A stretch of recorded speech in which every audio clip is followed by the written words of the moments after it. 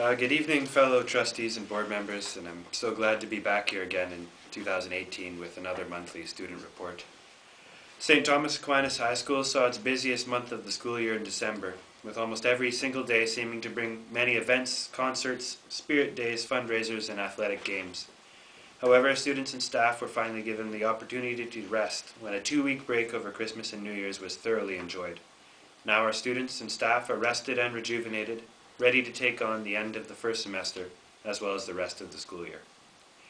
January, however, does not contain nearly as many events, as all the focus is in our school, at least for grade 9 to 12 students is in the classroom, as students are currently preparing to demonstrate their academic ability in their subjects' exams, which begin Monday morning and end on Thursday afternoon.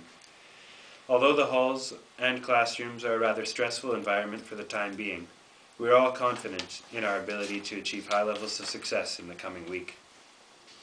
There have, however, been some athletic activity in the past week. This past weekend, the senior boys basketball team traveled to Thunder Bay to compete in a tournament in which they achieved considerable level of success. In hockey, the boys and girls teams recently traveled to Dryden for league play. The boys lost a tough contest, 3-2 in a shootout, while the girls prevailed 3-2 in overtime. Thomas Aquinas also played host to a girls' volleyball tournament in which teams between Winnipeg and Thunder Bay participated. The girls' team managed to come out with a bronze medal, and we are looking forward to these teams continuing their Norwassa play following the exam break. In the music and arts department, the culinary arts classes are putting their cooking talents on display, as they will be hosting an open lunch for other students in the school, where they will be able to present their cooking abilities to others who decide to stop by during their spare time.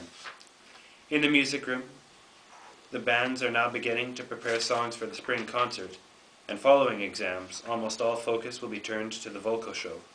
Although the theme of this year's vocal show has still not yet been revealed to the public, the music department is confident that the show will be as entertaining and engaging as every other year.